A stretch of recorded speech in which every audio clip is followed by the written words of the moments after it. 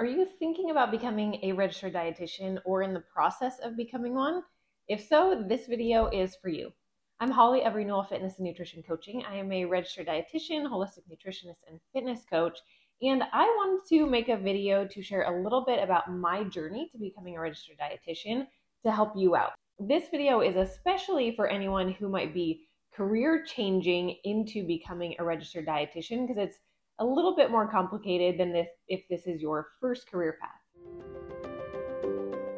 In my late 30s, I decided to take the path of becoming a registered dietitian, go back to school, and go through the whole process. Now, if you are a career changer like me, for the most part, you're going to have to find a post-baccalaureate program that is accredited by Ascend in nutrition, nutritional science, something along those lines.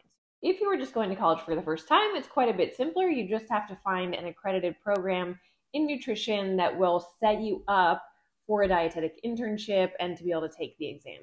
So back to anyone who is career changing, for me, and what this might mean for you, is because I did not have even a related degree, I had to go back to do prerequisites at a community college nearby. So I had to go back and do things like anatomy and physiology and microbiology and organic chemistry and all of these science classes that are required for a degree. So before I could even get into the post-baccalaureate program, I had to go to school to meet the prerequisites in order to apply to get into that college for that program.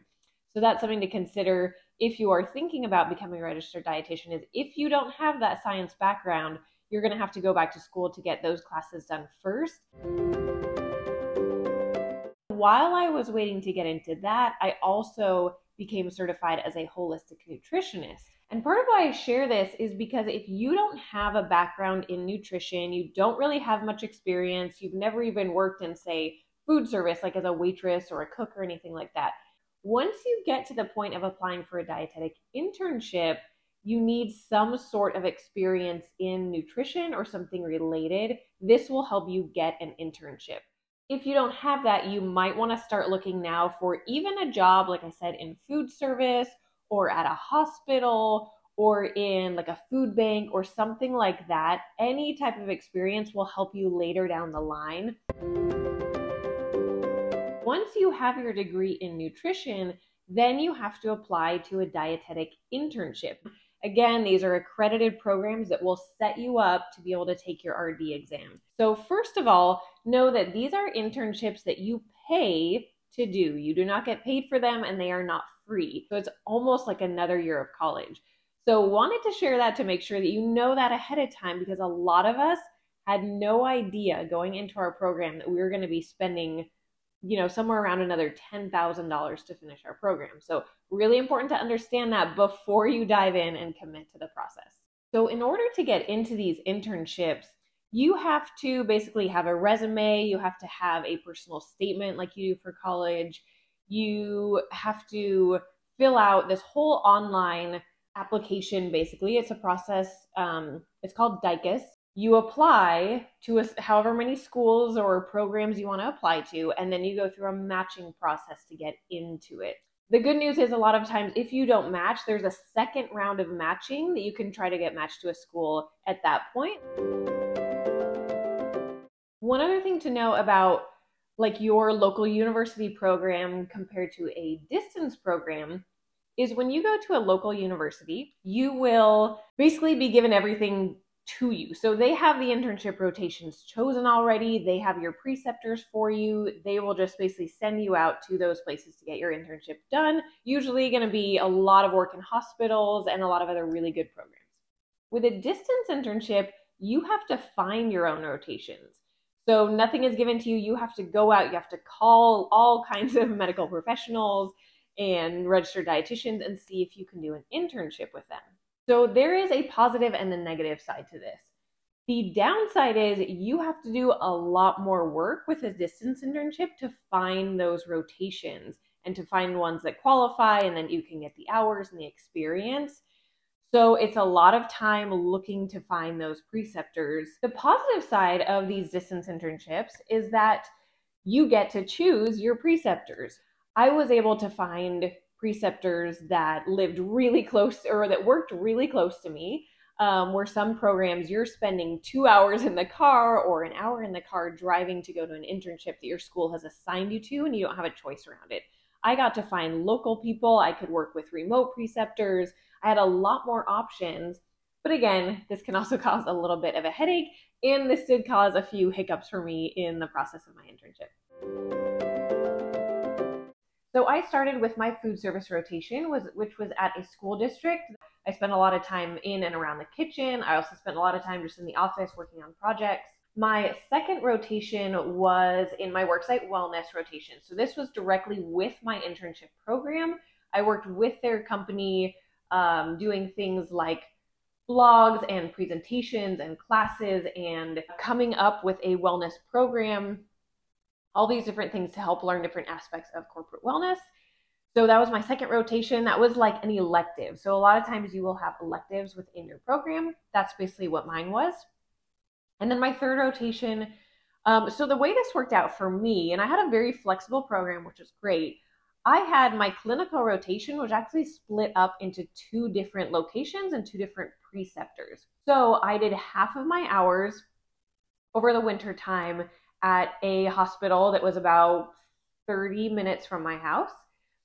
And then I broke that up just the way it worked with when preceptors were available to me. So I did half my clinical, then I did my community rotation. So this was at a Head Start program, and then I finished up my clinical. So I did the last half of my clinical hours at a dialysis clinic. And what I will say about this is I was not looking forward to any of my clinical work. However, I loved both of my clinical rotations. I really enjoyed them. I had amazing preceptors, so easy to work with, and I actually really enjoyed both of those rotations. So if you are someone who's a little bit scared about going into an internship and you think you're really going to hate something, you might, but you might also end up being surprised how much you enjoy it. And I had heard that from many other people as well. So go in very open-minded and just be ready to learn and participate, and you might be surprised with what you enjoy. So that process basically took me, I believe it was like 9 to 10 months. Generally, most internships do last at least 8 months, up to probably close to a year, depending on the program that you go with. All right, so then the last step is the RD exam, the big stressful exam that we all have to go through to become a registered dietitian. So what I did for this, and everyone's different, right? But I'll just share my experience of how I passed the exam.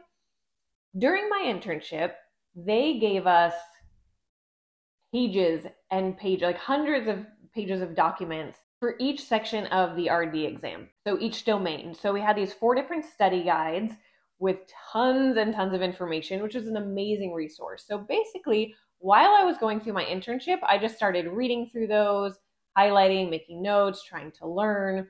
And that took me quite a bit of time because I was just doing it maybe a couple hours a week, a little bit on the weekend. Then my internship also gave us access to an app called Pocket Prep, Medical Pocket Prep. This is a phenomenal resource for the RD exam if you need something to help you. So I also use that. So I would go through quizzes here and there during the week, go through the weekend, and just kind of starting to learn all of these different terms and diseases, right? And all these different things you have to know for the RD exam. Once I finished my rotation, so I finished in the end of April, or finished my internship, then I got down to like hardcore studying. So basically for the month of May and June, I took 2 vacations, which was, I would highly recommend that, like right out of your internship and right out of school, go on a vacation, take a break, get a little mental break, and then come back and study. Otherwise, I basically was at home studying from anywhere from about 3 to 6 hours a day, depending on how disciplined I was that day and how much I had going on. Basically what I did is I made note cards from all of those study guides that I had gotten from my internship and really honed down on the things I felt like I didn't know well. So there was plenty of stuff that I felt pretty comfortable with, especially after going through the internship. So anything I didn't feel like I knew well, I wrote it down and made a note card, partially because the writing down process helps to get it into your head. So I made little flashcards I could use. And then I also used the Inman study guides, which I loved. I felt like they were basically a shorter version of what my internship gave me. But I think the biggest gem of those study guides is that there are tons of practice test questions. So as I got closer to the exam, I started going through all of those practice tests, sitting down for 125 questions at least, because that's the minimum you get on the exam, and just got used to sitting there for at least 125 questions and just answering without distractions, without getting up and doing anything else, and kind of getting used to that test taking format. And then you're able to go through and check the answers and, study up on the things that you missed. There are a few other resources I would recommend while prepping for your RD exam. So I also attended several webinars from All Access Dietetics. I didn't purchase their program, but those webinars had some really good tips for how to study to help you be more successful. And I felt those really helped me. I also found a podcast and Facebook group called Dietetics with Dana. That's the podcast, but she has a Facebook study group, and she runs through pretty quickly on questions and answers. It can be a bit hard to follow at times, but her Facebook page has all sorts of questions. So she would post questions, and then people in the group can post questions. And so it's just kind of another place to find really good practice test questions to run through, and then she gives explanations of why those are the answers. Similarly, there is a podcast called Chomping Down the Dietetic Exam, which I believe he is no longer producing, but there are several episodes on there, and he's really, really good at giving practice questions and clearly breaking down why they are the answer and giving really good memory tips. So that's a really useful podcast. And then the other podcast I used was The RD Exam Made Easy by Jana Nickel. So this was a great one. I was training for a half marathon and a triathlon during a lot of my internship. So I would just put this podcast on while I ran. A lot of the episodes were probably anywhere from 30 minutes to an hour. So on like a long, slow run, I would just go out on the road and listen to her. And I felt like running, I tend to listen and pay attention better. So that was a really helpful way for me to study as well, not just sitting in front of the computer, but actually being moving and active and just listening to people talk about it. I learned a lot from that podcast as well. I also used a lot of Quizlet. So I would go on Quizlet and look and just try and find a big variety of questions, because I found that Pocket Prep had one style of questions while Inman had a very different style of questions. And then I'd go on Quizlet and I'd find totally different types of questions. So I think that was helpful for me to understand the different way that questions might be asked, and to be hit with questions. It was like, oh, wow, I have no idea. I've never even thought about this subject.